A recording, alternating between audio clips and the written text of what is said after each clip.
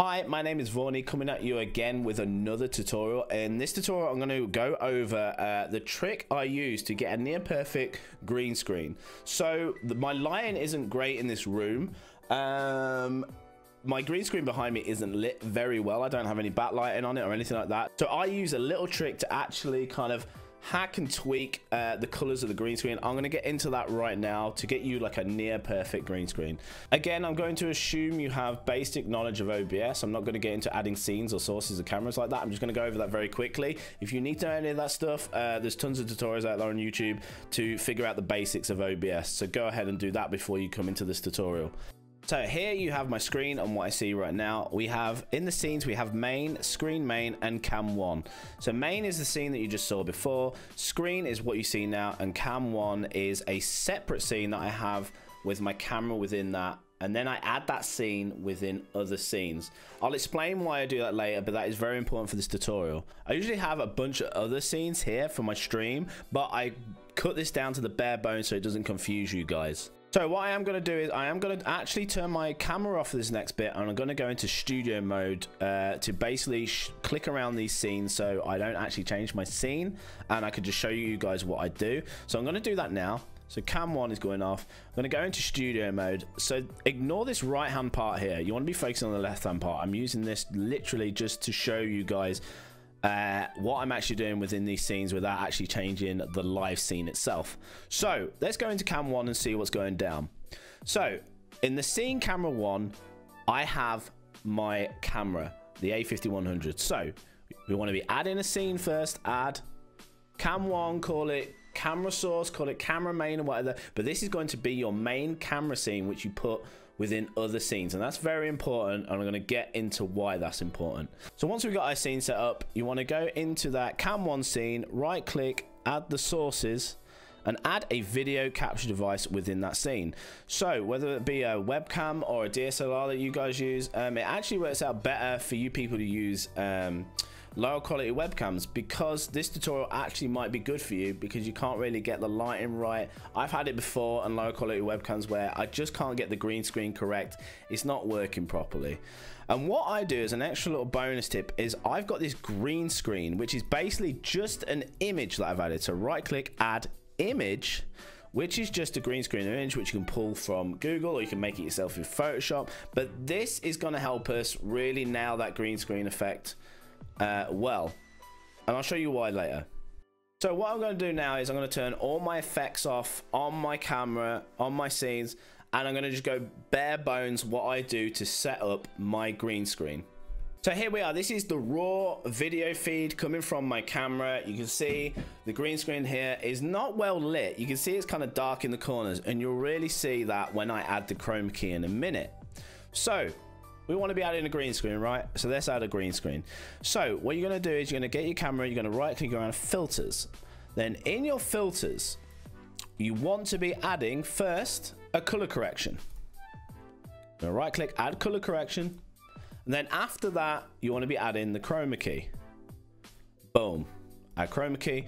So there we go. Now I've added the chroma key. The defaults are okay, but as you can see in these corners, they're dark, and the chroma key isn't bringing out very well. Remember that green screen background I was talking about earlier? Boom.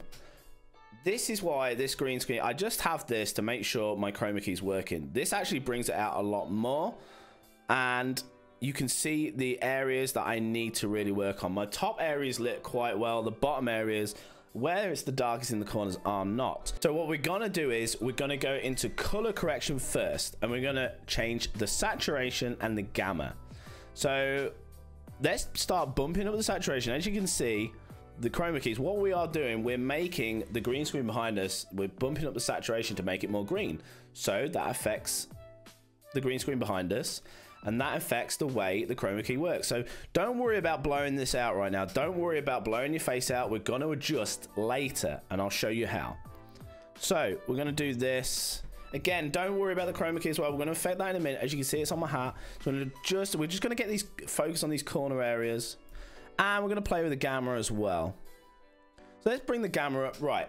So once we've done that, we'll go back to chroma key. Now, a good number for me in the similarity part is 380. I know that 350, 360 is good number for me. So I'm going to affect the smoothness, and I prefer the more jagged edges.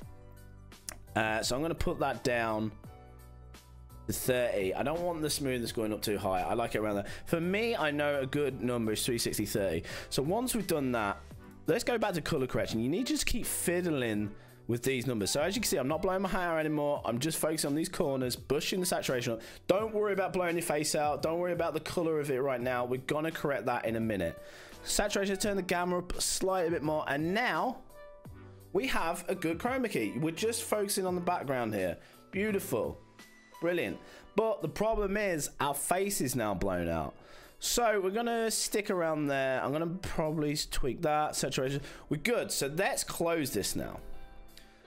So as you can see, that green screen, we can turn that off now. My face doesn't look great. So now what you want to be doing, we're going to go over to our camera scene. So camera, whatever you've added, camera source, camera, whatever, we're going to go over to our camera scene. We're going to right click the camera scene. Remember, don't click the sources, right click the scene and add a filter on there.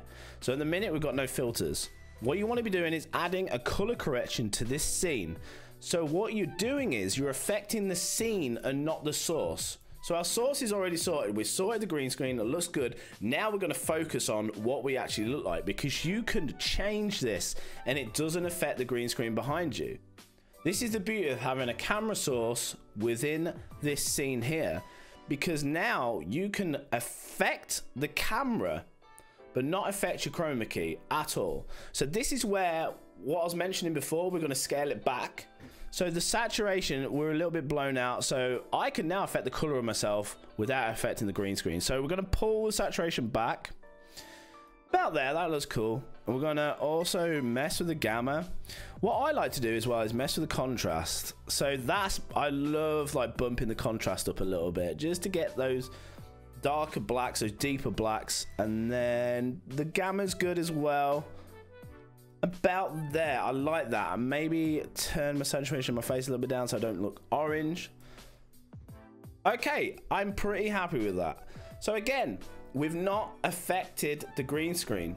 In fact, if we turn that back on, this layer that we have, just to make sure everything's cool, we're not clipping through. Absolutely beautiful.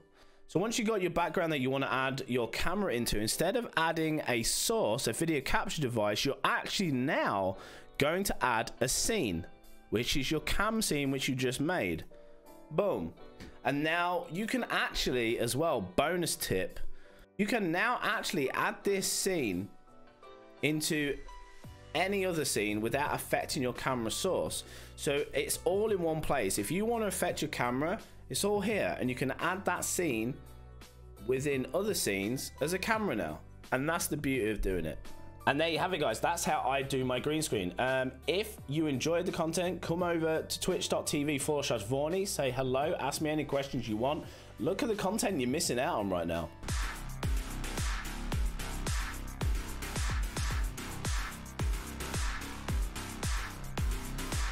Also, I have Discord link down below as well as my Twitter. If you want to ask me any questions, feel free to contact me on those. And also my stream, like I said.